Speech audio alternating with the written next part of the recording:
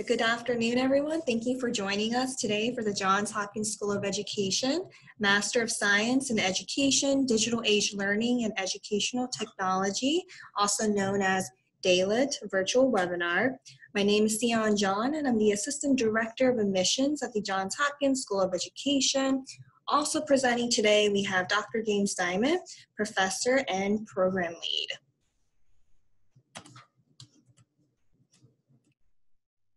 Before we get started, I would like to cover a few housekeeping topics.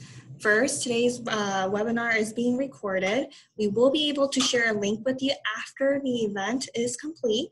Also, please take this time to make sure your mic is on mute and your video is off. And lastly, be sure to sign in using your first and last name because we are taking attendance today. There will be a Q&A session at the end of the presentation, so please type your question in the chat box and Dr. Diamond and I will read and answer your questions. Next, I would like to share the agenda for today's virtual webinar. We will kick off the presentation sharing an overview of the Johns Hopkins School of Education. Then Dr. Diamond will introduce himself and discuss an overview and details of the DALIT program. Lastly, I'll wrap it up with admissions requirements and leave the floor open for questions at the end. Again, please keep in mind to type your questions in the chat box at the end of the presentation. To start, so quick facts about the Johns Hopkins School of Education. We are one of 9 schools at Johns Hopkins University. We began offering college courses for teachers in 1909 and then became our own school in 2007. For school enrollment, we have approximately 2,608 students, and we offer more than 30 graduate programs, which includes doctoral, master's, and graduate certificate programs. We have approximately 121 full-time faculty members and a strong network of 23,000 SOE alums. We have campuses in Baltimore, Maryland, Columbia, Maryland, and of course, we have offer classes online. We are proud to share that the Johns Hopkins School of Education is consistently ranked one of the top schools in education by the U.S. News and World Report. At this time, I am going to hand the floor over to Dr. Diamond, and he is going to introduce himself and present on the DALIT program. Thanks, Sion. Can you hear me okay? Yes, we can hear you. Hi, thank you. Should I start my video or will I just leave that off?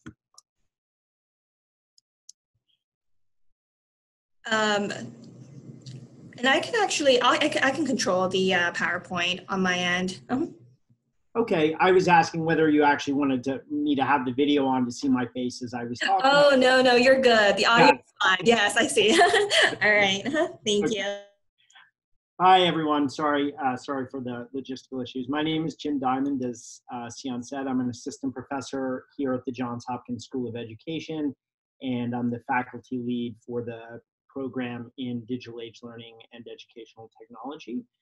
I'm very excited to have you all with us this afternoon for a little while. I'm excited to talk a bit about the program, and I'm always excited to have students who are interested in graduate studies in the broad field of digital media and learning. So you can see my faculty profile here in front of you. I won't read off the screen, which you can read elsewhere.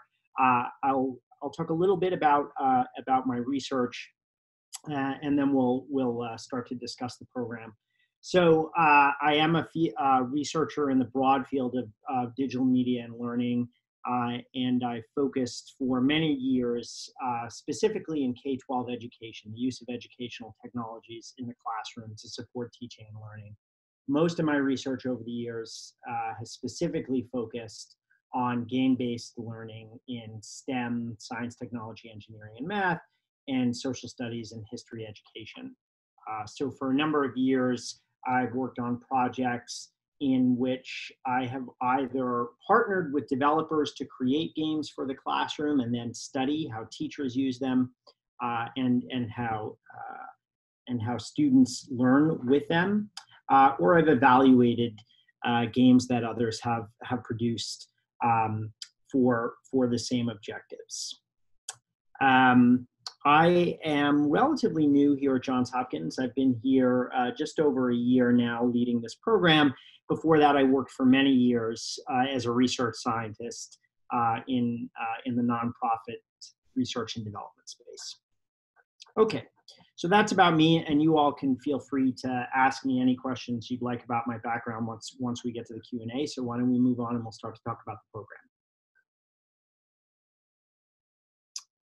Okay, so DALIT is, as you can see here, a completely online master's and professional certificate degree program. So it's a Master's of Science in Education, which entails 36 credits or 12 classes.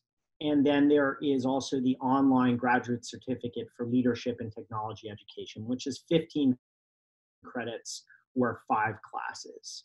Most of our students in the master's degree program finish in around 2 years. They do it part-time. As you'll see, most of our students are part-time. They typically take 2 classes a term, spring, summer, and fall, and finish up in about 2 years. Graduate certificate students typically take about a year to a year and a half, but all students in the school have up to 5 years to complete their work.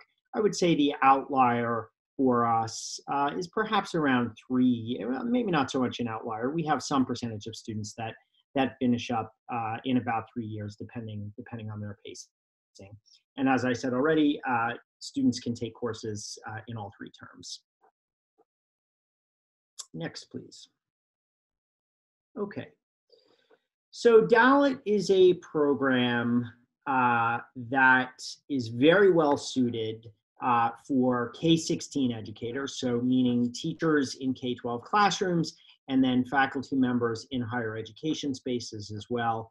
And about between 50 and 60% of our students at any given time are in fact K-12 classroom educators, with a smaller percentage in the K-12 space. But we also have students who are in school leadership, often as technology leaders or working toward becoming assistant principals. We have students who are educational technologists, not just in schools, but outside in nonprofits, in profit, in industry, some students in the military. We also have students who are instructional designers or working and studying to become instructional designers. As I noted, we have at any given time several higher ed faculty members, some of whom are in community colleges, some of whom teach in 4-year schools. We do have students who are currently leading organizations, either their own small startup companies or working for slightly larger organizations in the educational technology space. And we also do have some students who are consultants in the educational technology space as well. Next, please. Okay, so we have about 90 students, plus or minus a few, depending on whether students are active in any given semester. As I noted, the large majority of our students are part-time. They're typically taking 2 courses a term and working full-time. We do periodically have students, with the permission of their advisor, taking 3 courses a term, but it's less common because most of our students are working full-time. And as you may be aware, graduate work certainly is time-consuming above and beyond what you're doing during your 9-to-5 job, if you happen to be in a 9-to-5 job. The student body is split roughly evenly between males and females, and our average age is in the mid-30s, and we range probably from the mid-20s to, on the other end, students in their early 50s. Next, please.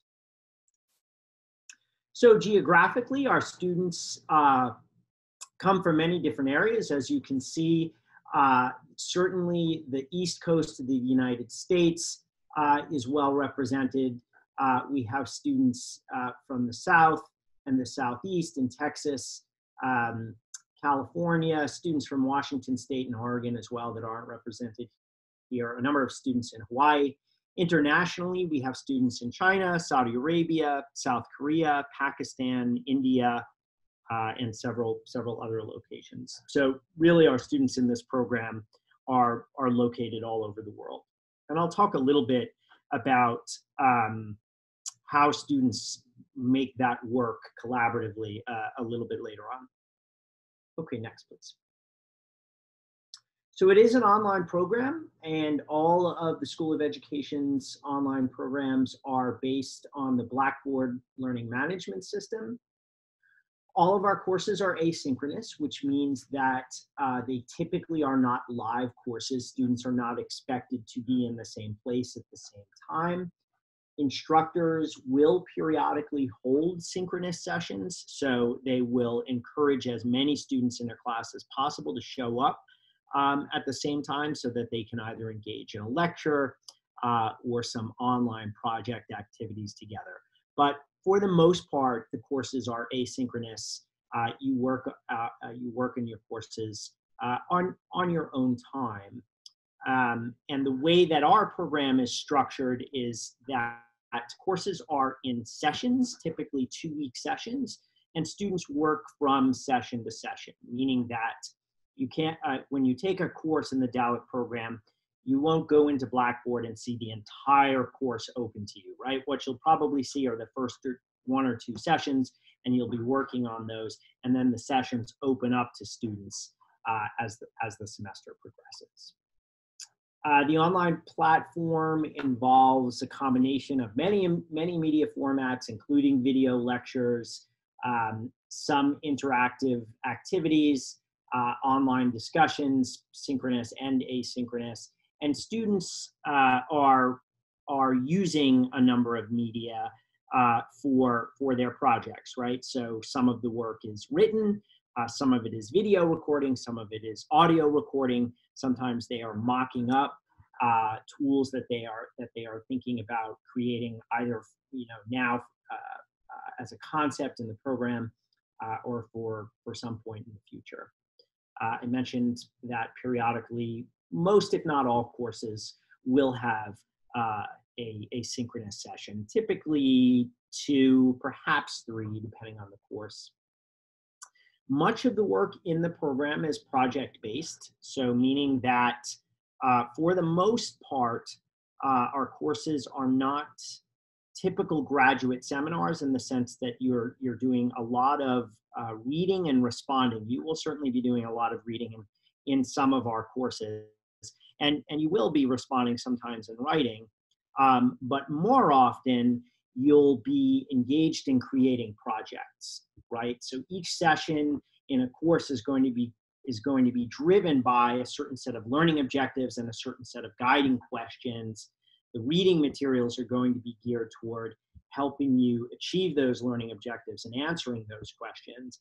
And then a project is going to give you a way to put some of those ideas and skills or competencies into practice, right? And you'll have multiple opportunities throughout a course to engage in those types of projects.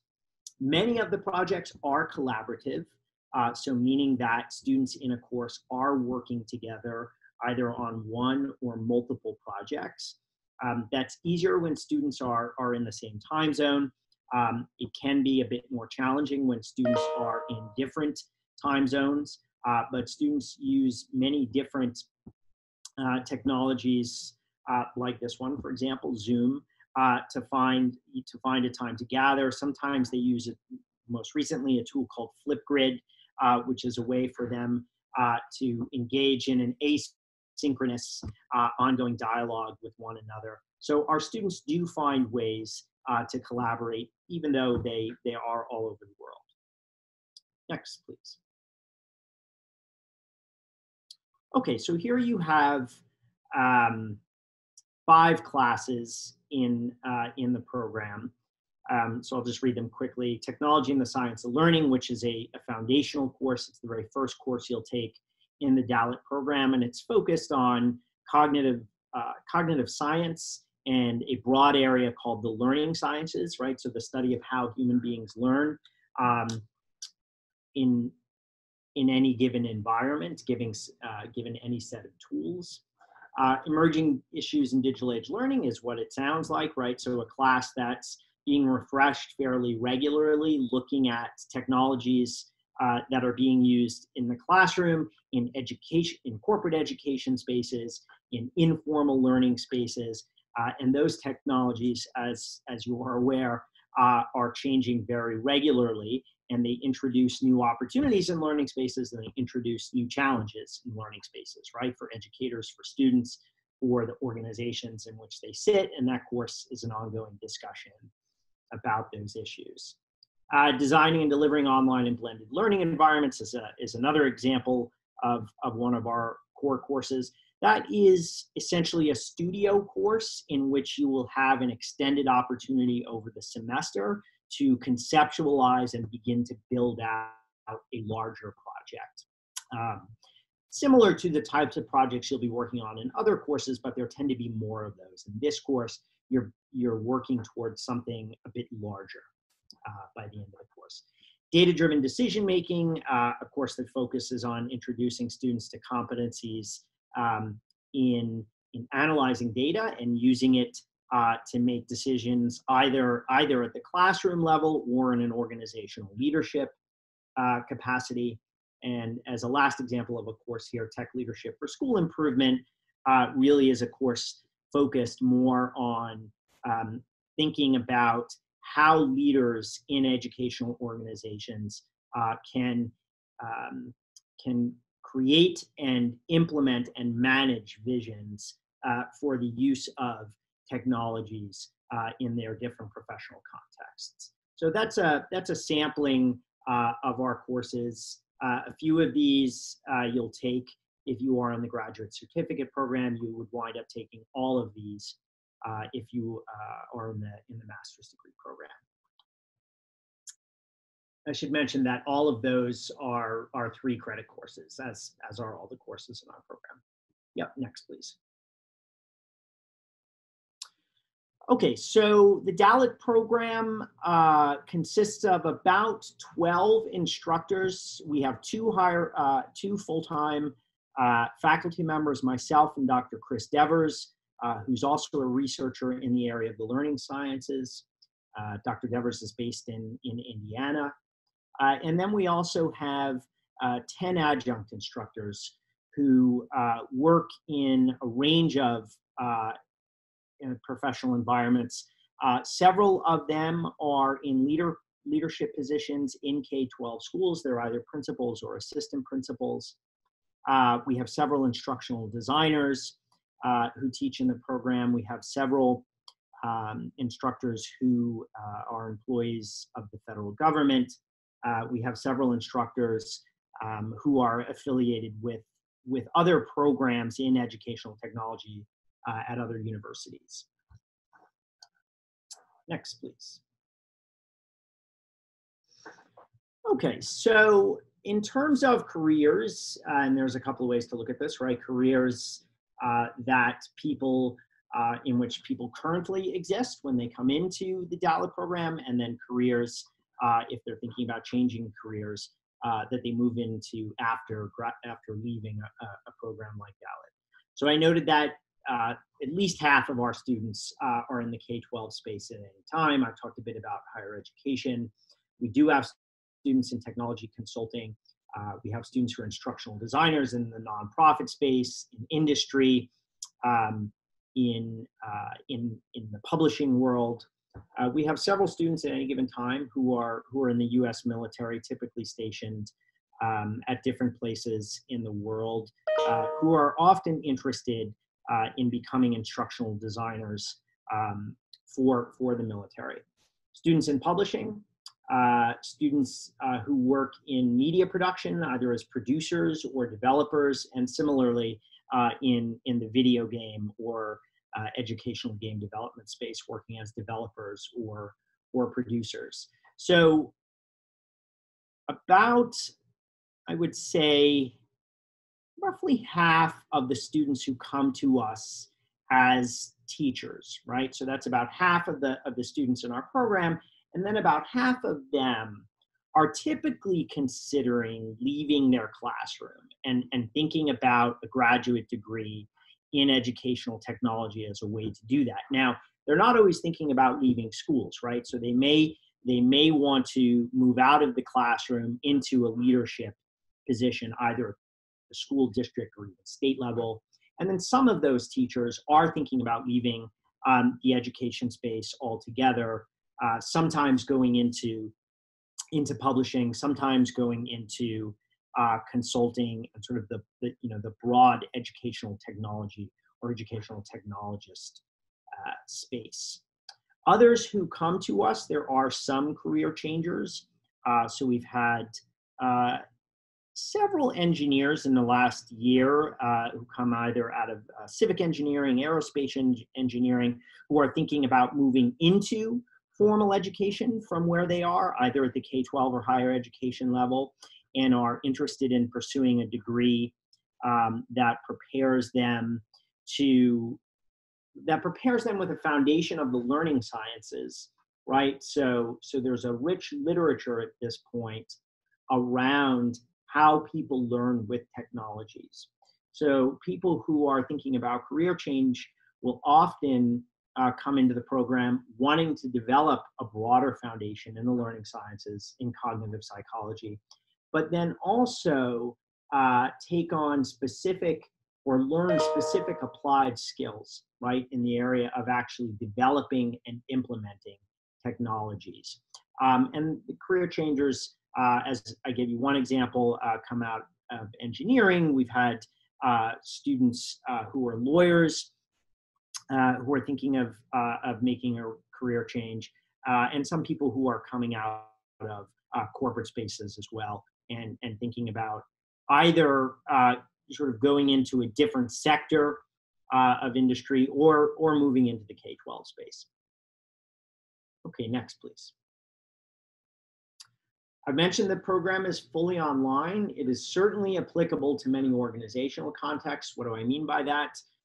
Educational technology, as you are aware, is a very, very broad field and highly applicable in many spaces and is growing, right? So as a society, as we continue to develop and use technologies to assist in learning in different types of environments, there is a need for educational technologists, right? So not just developers or not just psychologists, but people who have some blend of those types of skills and are able specifically to apply those skills in educational settings.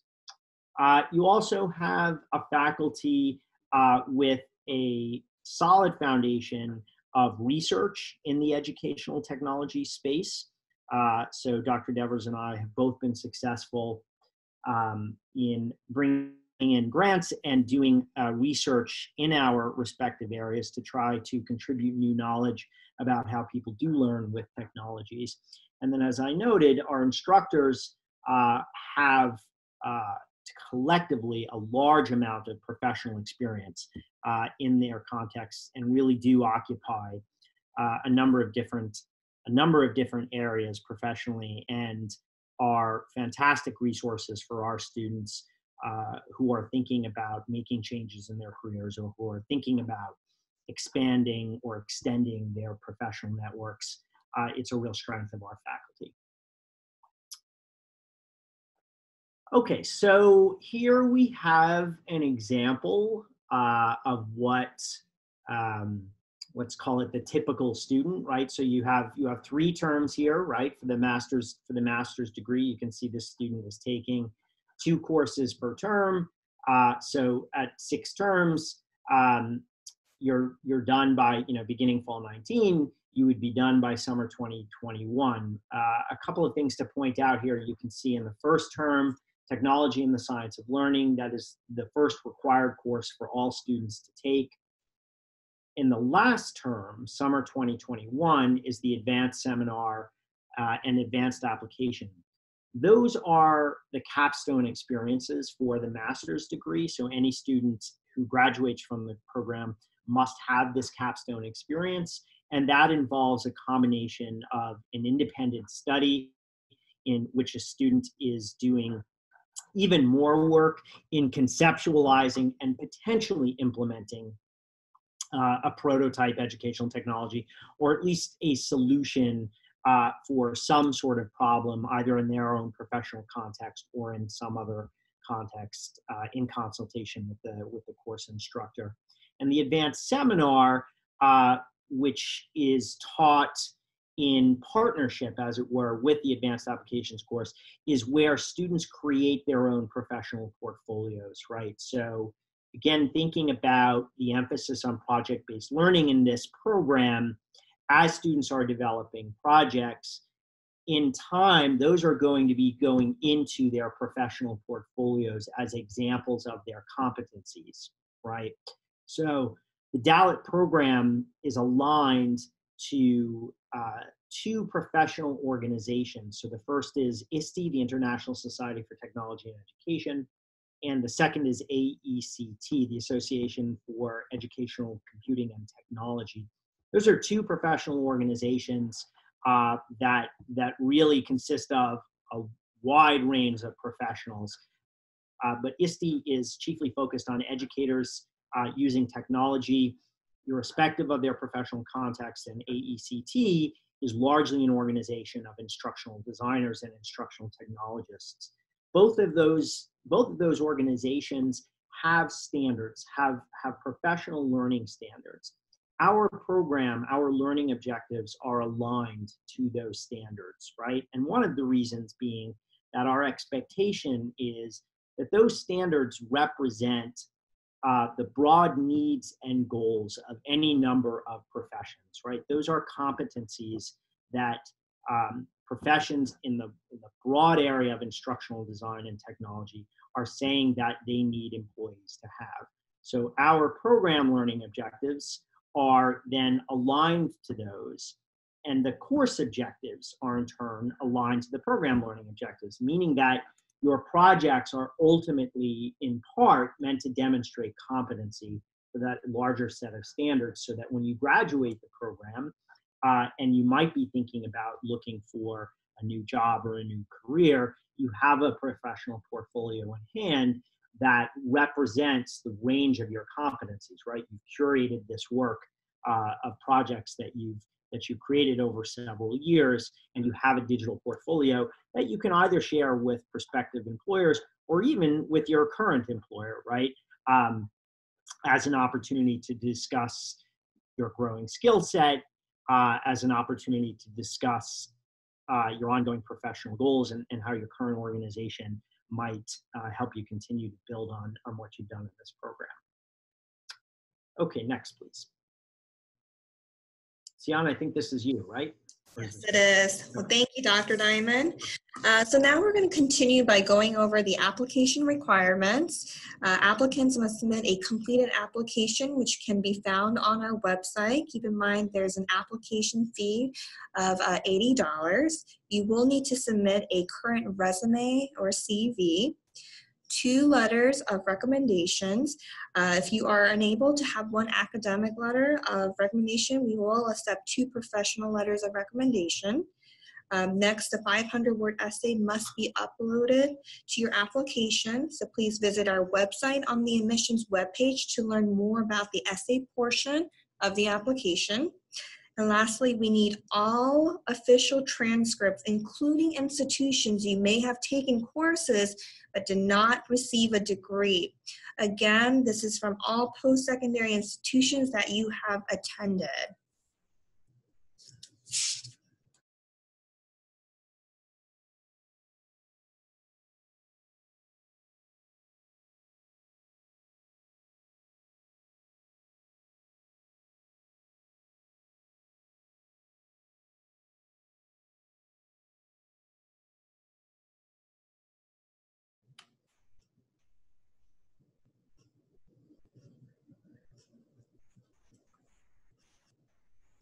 If you are an international student, you must submit a TOEFL or IELTS score.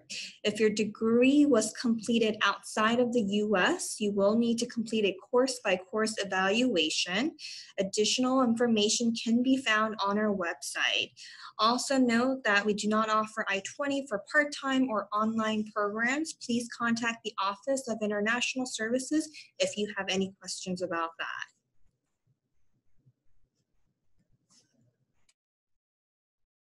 For tuition, the current tuition for the 2019-2020 academic school year is $840 per credit for online courses and a $15 technology fee, and that's again per credit. As soon as we know about the 2020-2021 tuition, we will have it shared on our website. Please keep in mind this excludes textbook, course materials, graduation fee, and registration fee. Additional fees apply and are charged separately from tuition. We encourage you to view our tuition and fees page on our website for the most up-to-date information about tuition and fees so that you can understand the complete picture of the costs associated with becoming a student here at Johns Hopkins School of Education. If you're interested in applying for financial aid, we strongly encourage you to apply for financial aid when you start your application. Please note the priority financial aid application deadlines listed on this slide. Please visit our website if you have any questions relating to financial aid. You'll find contact information for the Office of Financial Aid and details of loan and scholarships that are available. If you have any questions relating to your application, please feel free to email or call us. Also, this is the address you would use to send any supporting materials such as official transcripts if you plan on mailing your official transcripts.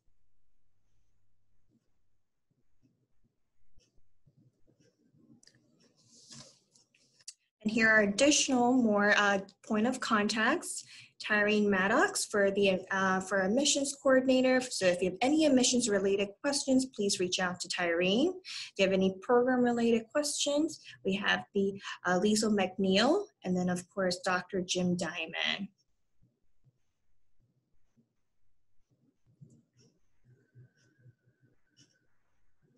Thank you for attending the DALIT virtual webinar. At this time, Dr. Diamond and I would like to open up the floor for questions.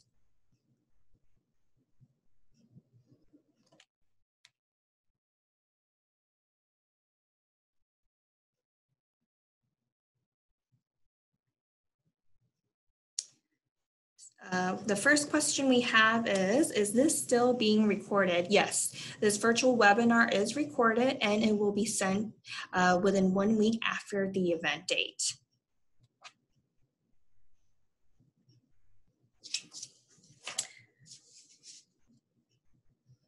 The next question we have from Esther. Is it possible to finish the master's in 1 year if going full time? Dr. Diamond, would you like to answer that question? Sure. Thank you, Esther. In theory, it might be possible to complete your master's degree in 1 year. It's not happened since I've been here. It would involve, I think, a considerable amount of discussion. And actually, I will ask you, Sian, I don't know whether we actually have a formal policy around completing in a year. I would say that I would strongly recommend against completing your degree in a year. And I don't see that lightly. I understand that people have timelines, professional and personal timelines, and it is certainly important to be able to complete degrees in a timely manner. But the expectations of graduate students, there are such significant expectations in terms of the amount of work that has to be done, that to take a full course load and be able to finish in a year, it's very, very difficult for me to imagine doing that well. It's difficult for me to imagine being able to actually benefit from all of the courses and be able to commit the amount of time that it would take for reading, for collaboration, for working on projects, and doing that across four courses per term, for example, I think would be extremely difficult and quite possibly a disservice to yourself. So that's my answer to that question. But Sian, do we actually have a formal policy about completing a degree in a year? Do you know? So one thing that we have in regards to a master's program here at School of Education, the student has up to 5 years to complete the program. Mm-hmm. If the classes are offered in order for the student to be able to complete in 1 year, then there's no like official policy on that. Got it. Mm-hmm. Got it. Got it. That is also important. Thank you. Actually, that is also important to note that it would be very difficult given that every course is offered at least once per year, but scheduling it in such a way that you would be able to take all of the required courses and do it in a year, I think would be very, very challenging. Our next, I hope that answered your question. Our next question we have is there a designated space within Blackboard to connect with other students to discuss assignments or ask questions? Oh, what an excellent question. Yes, in every course, one of the foundations of a course, there is a discussion space, and you will be expected in every course to engage in ongoing discussion, either with, or I should say in both cases, with members of a particular team with whom you might be working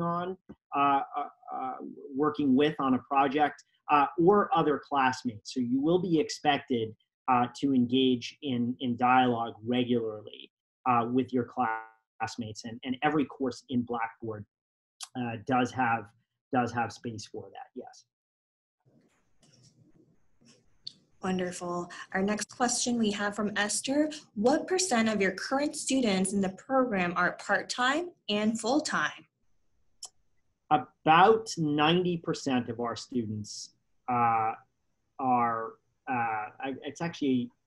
It's closer to 100%, to be honest with you. Are part-time students. We may have 1 or 2 certificate students who are full-time, but off the top of my head, they're not coming to me. So the great majority of our students are part-time.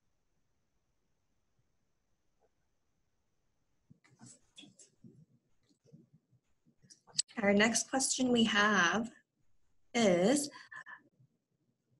Dr. Diamond, I was wondering what your opinion is on where e-learning is heading as a field to elevating equity and accessibility. Oh my gosh, what a fantastic question.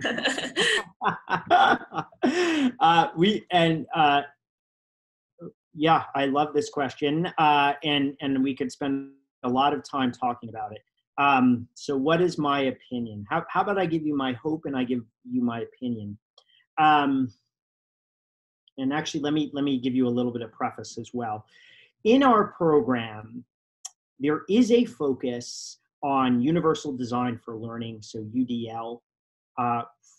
For those of you who are or are not familiar with UDL, UDL is essentially a framework that is intended for all learners, not necessarily just learners, and I say just in quotes, who might have disabilities, who are differently abled. Often we talk about things like assistive technologies for certain students. Things like screen readers come to mind, for example.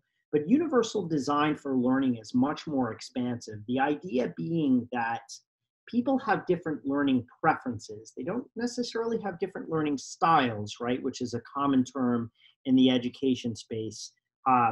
That the research really suggests at this point that there's no evidence to suggest that people have different learning styles, but they do have different learning preferences. People like to learn in different formats, right? It could be through reading, could be through physical interaction, could be listening to the spoken word. It could be watching videos. It could be playing games, right? Any number of different formats. And the idea behind universal design for learning is that educators, we need to be keeping those preferences in mind as we design and implement materials. So the concept of a UDL framework is revisited throughout many of our courses. Now, we do actually have a specific course called Inclusive Technologies for All Learners that is a combination of a focus on UDL, but then also brings in a focus on some specific assistive technologies.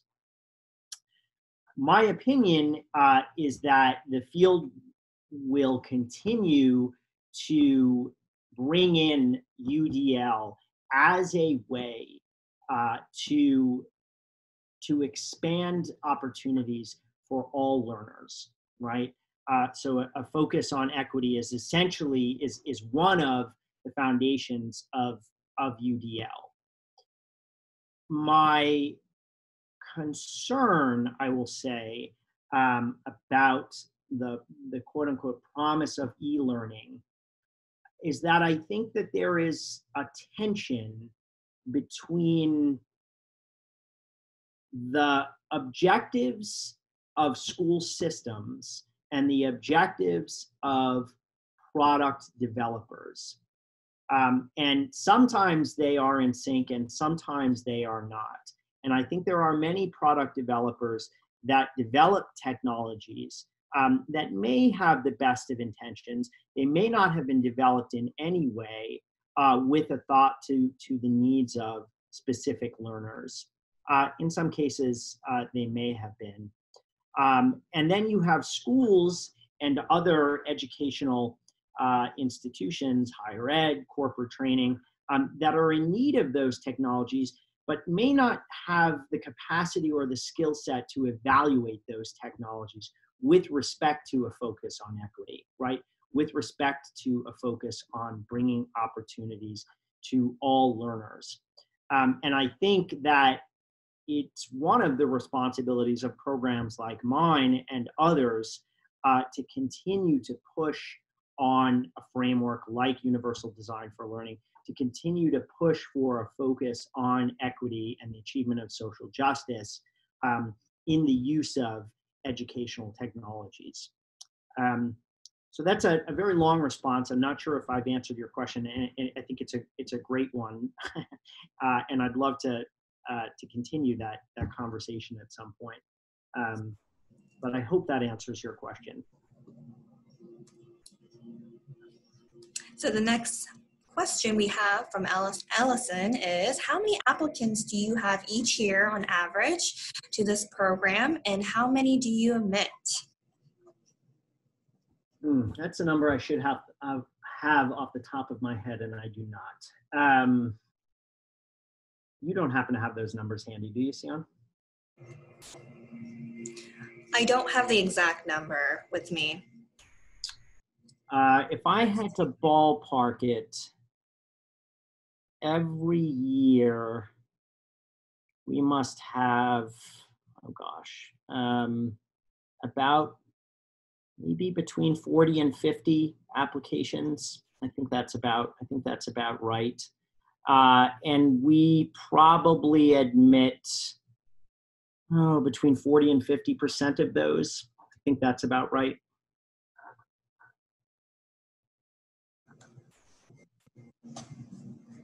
Right. And then it looks like there's a second part to this question. Do you admit international students, and what are the requirements for GRE, TOEFL, and GPA? So this program, yes, we do accept international students. This program, I'm sure you saw on the slide, Dr. Diamond mentioned about how diverse in terms of, everyone's background, experience, and also kind of with their current location. And then what are the requirements for GRE, TOEFL, and GPA? So there is no GRE requirement for this program.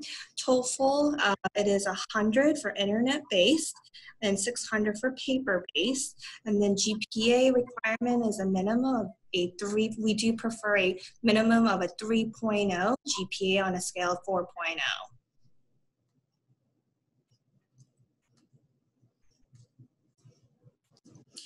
The next question we have, Dr. Diamond, this is for you. Is there a master's thesis that's required at the end of this program?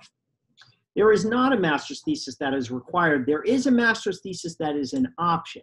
So what is required for students at the end of the master's degree program is the capstone project that I discussed, right? So that's essentially 6 credits of the advanced seminar and the advanced applications course in which students are developing their portfolio and then also focusing on a capstone project, right? Conceptualizing it, designing it, and then depending on their time frame, implementing it, right, in a specific professional context, and doing that in consultation with the course advisor, and then actually a professional liaison in whatever organization they happen to be developing for. So that's the capstone outcome for this program. Students do have a thesis option, right? And typically what that means is writing and a piece of research, right? So it's certainly not as large as something like a doctoral dissertation, but it is an opportunity for some students, particularly those who might be considering doing doctoral work after finishing this program, to have an early experience with conceptualizing a piece of research, with laying out a framework for conducting that research and then analyzing data and writing something about it and potentially publishing off of it. Very few of our students take the thesis route, but it is an option. Thank you. Another question from one of our prospective students. I'm wondering, to what extent will one learn to design or code and engage with the UX or UI of learning interfaces? It's a great question. So the program itself, as it is currently constructed, does not have specific courses related to development, right? So there are not specific courses in which you're learning to code in Python, for example, or doing deep dives into particular apps or technologies that you might use in the UX area. You will do so incidentally for several of your courses, right? Because you will need to dive into some of those as you're working on your projects. But it's not actually a formal requirement of the program right now. The reason that I say that is because that actually is in flux. We are in the process of developing several new courses for the program that have a focus on the broad area of computational thinking, and then also computer science for educators. Our thinking right now, because we are not a formal teacher preparation program, so these are not courses that will prepare teachers, for example, to become computer science educators, but they would prepare, and these two courses I'm talking about really are focused more on our students in the K-12 space who might have a goal of integrating computational thinking and some level of coding into their coursework. It's right now for students outside of the K-12 space, you would have fewer options, with the exception of what I mentioned earlier, which is, you'll develop some skills, but it will be incidental to the main goals of the course. So it's not in that sense a sort of strictly an instructional design and technology program in which you'll walk out with a specific set of technology skills. It's a good question. Another great question from Esther. I'm very interested in learning and development in children. Would you say you have faculty or courses that focus on EdTech for children? We do. So technology and the science of learning is designed broadly to introduce you to concepts in development of human development and child development, and the use of technology.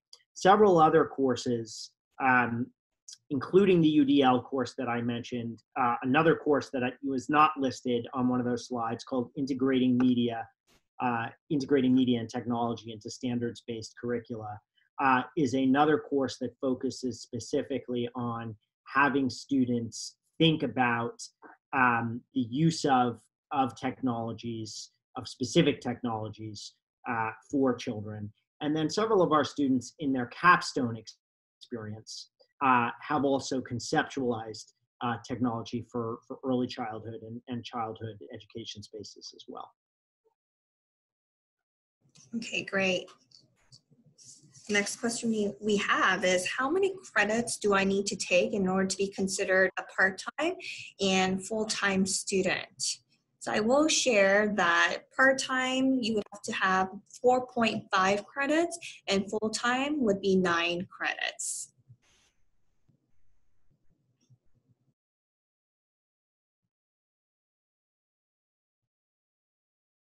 And we do have one more question. Can I enroll in this program if I currently have a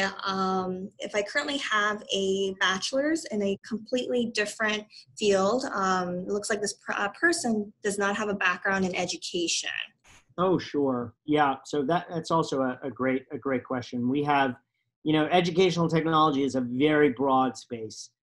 So, we have students who did their undergraduate degree specifically in teacher education. We have students who, as I mentioned, come out of engineering, students with undergraduate degrees in English, in social studies, in sociology, in psychology.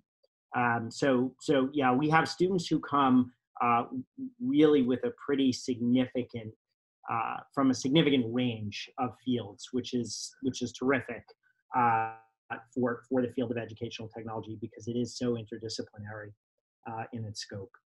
So yes, we certainly welcome applications from many different areas. All right, wonderful. Are there any other questions? I'll give us about 1 minute.